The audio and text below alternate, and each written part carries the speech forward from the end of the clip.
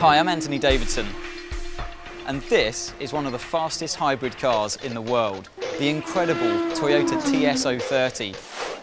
And I was one of the lucky drivers to race this car at the legendary Le Mans 24 Hours this year.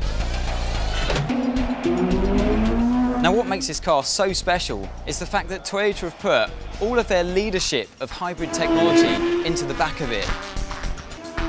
It's an incredible car, and it completely changed the face of Le Mans this year.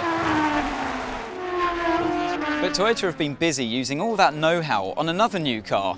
This is the Yaris Hybrid, and they claim it's the world's most compact hybrid car. Okay, so here we go. First ever experience of a hybrid road car.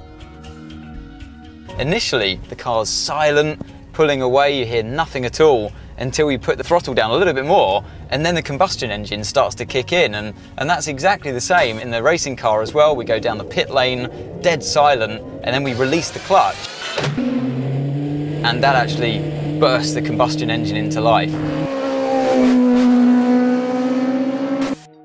I'm driving along at normal road speeds, and just listen. It's so calm in here, and it helps create a really relaxing driving experience. Automatic transmission also adds the stress-free driving, and it's just what I need after the noise of a race circuit, I can tell you. The interesting thing is you can use hybrid technology in two different ways, it seems. In the race car, it's more about performance, and they're using the hybrid engine to actually give you an extra boost of power rather than saving fuel. In the road car, it's all about conserving fuel and quiet city driving. And this car sets a new benchmark for city cars. The Yaris produces just 79 grams of CO2 per kilometre. Couple that with no road tax and great resale values, and you've got a car that really makes great financial sense. I'm also really impressed with the EV mode. Running on pure electricity is fun, both in the race car and in the road car as well. You can travel for up to 1.2 miles on pure electric power alone, delivering virtually no emissions. This makes it a great proposition for company car drivers, as this sits in the 10% benefit in kind taxation band. It's a completely new experience to me on the road, to be driving in silence, and yes, I really enjoyed that actually. And here's the biggest surprise. Just because the Yaris has excellent environmental credentials, it doesn't compromise the driving. This is a great car to hustle along country roads with light steering and secure handling, and you get a real good feedback through the steering wheel itself. The ride is also good as well, and it does a great job smoothing out those bumpy old British roads.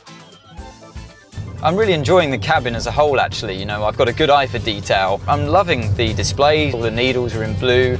I'm hit by all the technology inside the car as well. We've got this beautiful display of the energy monitor, and I can see when I brake, the energy getting filtered into the battery. It kind of goads you to want to fill those batteries up. So when you brake, the energy goes into the batteries, and when you put your foot down, you see the red arrows going back towards the front wheels. Overall, I'd say the whole experience gives you a feeling like it's a much more expensive car than it actually is.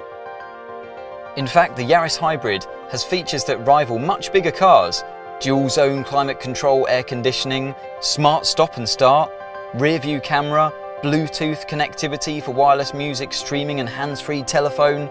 Plus, I really like their touch and go multimedia system. It's ideal for filling that quiet cabin with your favourite music. One thing that interests me is that Britain buys more hybrid road cars than any other country in Europe. This version, the new version of the popular Toyota Yaris, comes into the UK as the cheapest hybrid car on the market, and for my money, that means it's got to be a success story.